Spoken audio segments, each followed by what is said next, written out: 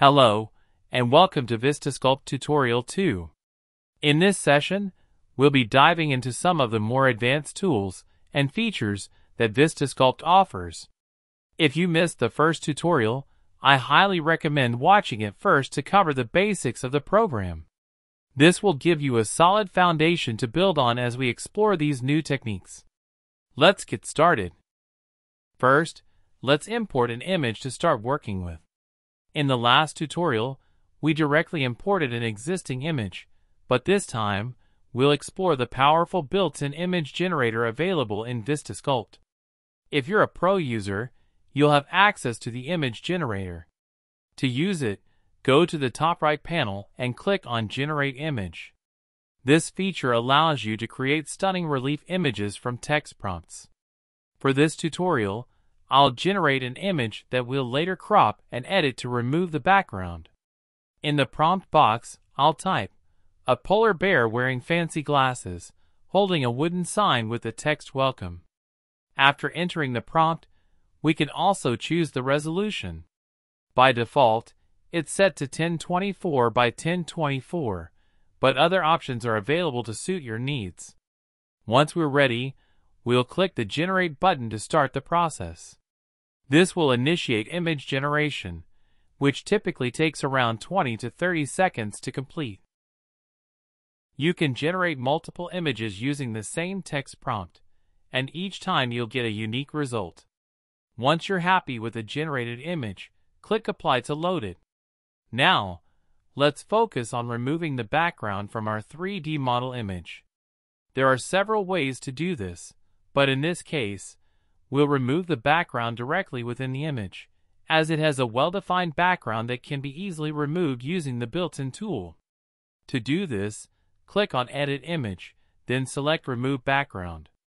Note that this feature is only available for pro users. However, if you're a hobby user, don't worry.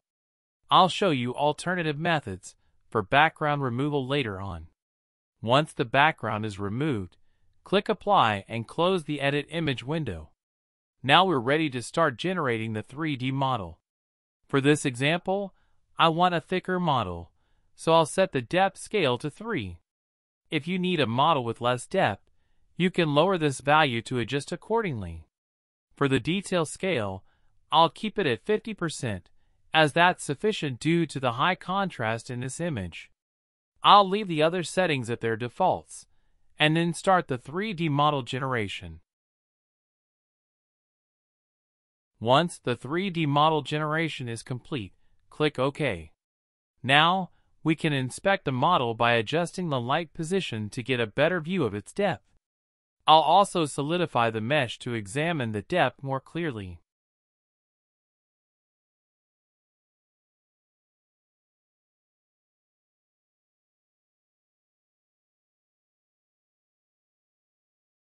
Upon closer inspection, we can see that a small section of the mesh hasn't been cut out. To remove this, we'll use the Crop tool, available in the toolbar.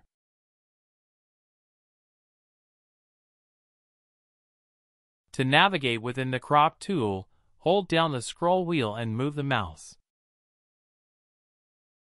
To start cropping, click the left mouse button to place a vector point. Then continue clicking to outline the area you want to remove.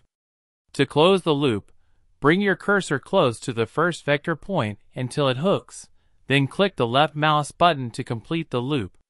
Initially, the loop appears green, which means it's set to delete everything outside the loop. Since that's not what we need here, let's click the Toggle Outside button to switch the crop method. The loop will now appear red, meaning it will delete only the selected area within the loop.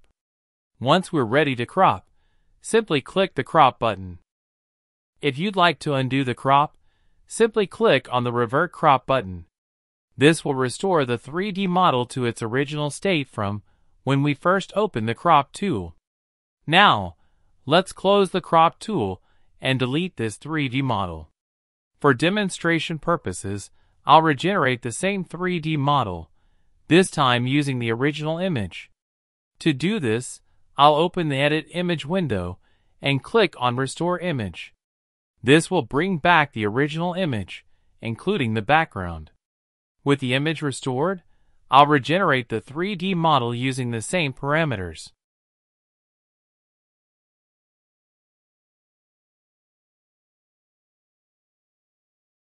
This time, as expected, the 3D model has retained its background, adding extra thickness between the main object and the background to simulate depth.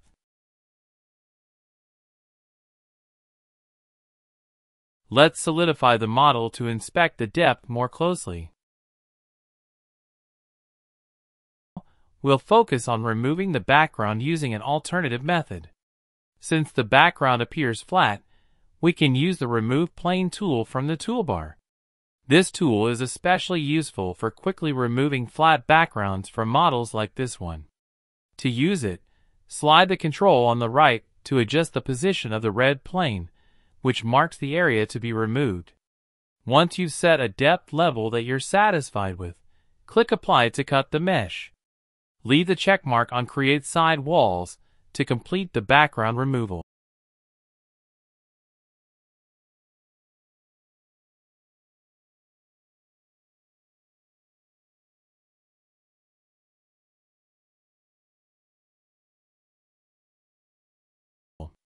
This method is quick and effective for flat backgrounds, but for more complex shapes, the Crop tool provides greater control and flexibility.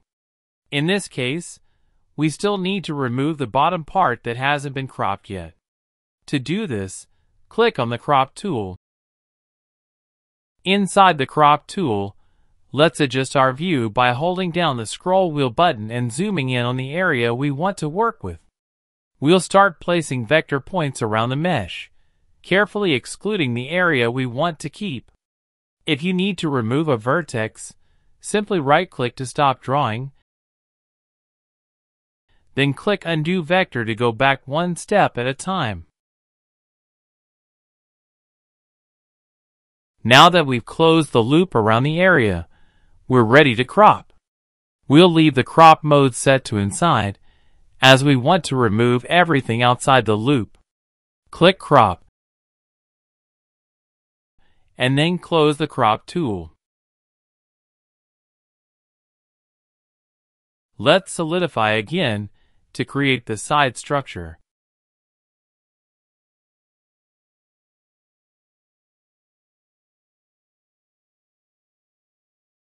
Next, let's look at how to export the 3D model as a depth map. Click on Export 3D and select PNG as the file format. Then, save the model to start the depth map generation. Depending on the model's size and complexity, this process might take a minute or two. Once the generation is complete, you'll have two options to choose from: a standard depth map, where the background is dark, or a depth map with a white background. Choose the option that best fits your needs. In this case, I'll select the high relief option.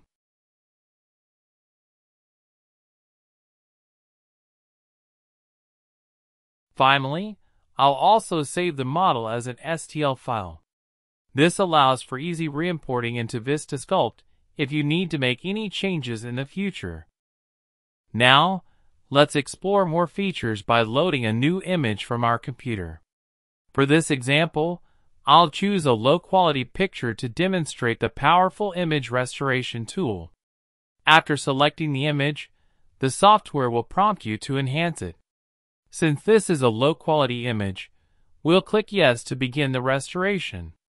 This process may take some time, depending on the image's complexity. Once the restoration is complete, you'll see a side-by-side comparison of the original and enhanced images.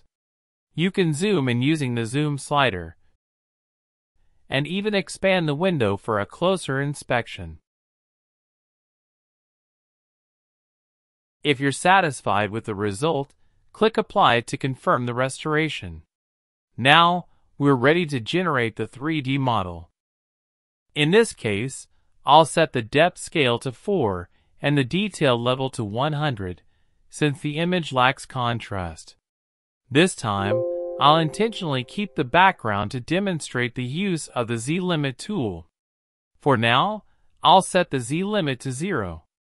After the 3D model generation, we'll adjust the Z-limit value to see how it affects the model's depth. To further refine the model, we'll manually increase the smoothing to remove any noise in the background. To do this, let's check the Auto option under Smoothing and set the value to 20. In this case, the background isn't too far from the main object, so we don't need to increase the Z-limit excessively. I'll set it to 45% for now. Now, we'll generate the 3D model again. As you can see, the background is now much smoother and free from artifacts. Additionally, the background appears closer to the main object. However, in this case, the 45% Z-limit was too high, causing the background to overlap with the main object, which has flattened parts of the model's shoulder. To correct this, let's adjust the Z-limit value from 45% to 35% and click Generate again. The result now appears much more accurate, with the background aligned closely to the main object. This adjustment makes the 3D model more optimized and better contained within the desired depth. Now, I'll demonstrate some additional examples with different 3D models to show how the Z-limit can be used to adjust and manipulate the background. In this example, you can see excessive thickness between the main object and the background.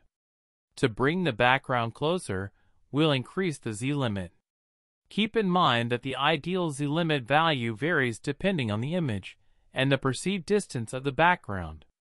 It's also subjective, depending on how optimized you want the 3D model to be. A good starting point is around 30%, and you can make adjustments from there based on the specific needs of your model. Additionally, if you want to refine the depth of the front of your 3D model, you can use the Depth Optimization tool. To access it, click on Depth Optimization in the toolbar. This tool allows you to adjust and optimize the top portion of the mesh.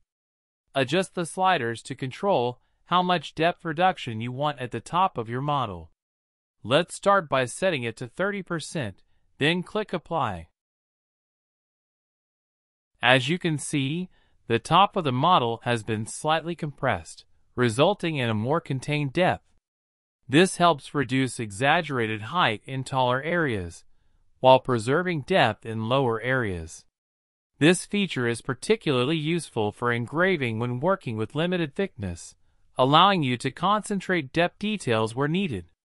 If you'd like to undo this adjustment, simply click Revert. Note that once you close the Depth Optimization tool, the changes become permanent and can no longer be reverted. That's all for this tutorial. Let's quickly recap what we covered. We began by importing and enhancing a low-quality image, then generated an AI-based image from text. Finally, we looked at different ways to prepare the 3D model for engraving, making it more efficient and detailed. In the next tutorial, we'll go even further, exploring VistaSculpt's sculpting tools, including brushes for enhancing and refining details, generating frames, and more. Thanks for watching, and see you next time.